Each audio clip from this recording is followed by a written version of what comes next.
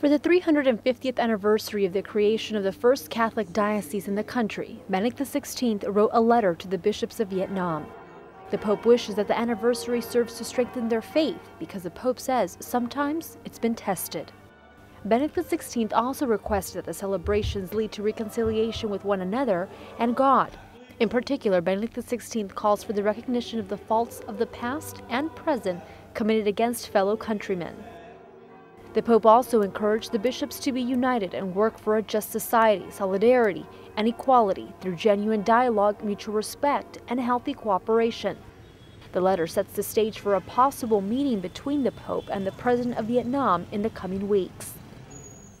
The anniversary coincides with the resignation of the Bishop of Hanoi, 57-year-old Monsignor Joseph No Quang Kiet, who has said he resigned for health reasons, but many Vietnamese Catholics believe it's due to pressure from the Vietnamese government.